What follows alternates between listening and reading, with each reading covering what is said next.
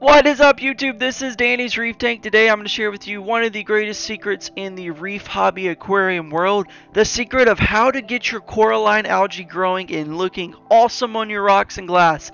It's super simple, but a lot of guys don't realize how simple it is, guys. All it is, it takes time. How do you actually get it in your tank, though? You do need to seed it. You can get a cleanup crew that already has some coralline algae growing on it. You can get some live rock from your local fish store that has some coralline on it, coral plugs, equipment, all sorts of ways to actually seed it into your tank. And then all you have to do is sit back, relax, do your husbandry to your tanks, do your water changes, make sure your tank is just at those perfect levels, and this stuff will start to multiply, grow all over your rocks and tanks, and it basically means that your tank is getting mature. It's getting more stable. It's what you're aiming for, guys. I like to actually scrape it all off the front glass, so I have a viewing glass, and then let it fully submerge the two side panels and the back wall and all the rocks and creatures inside.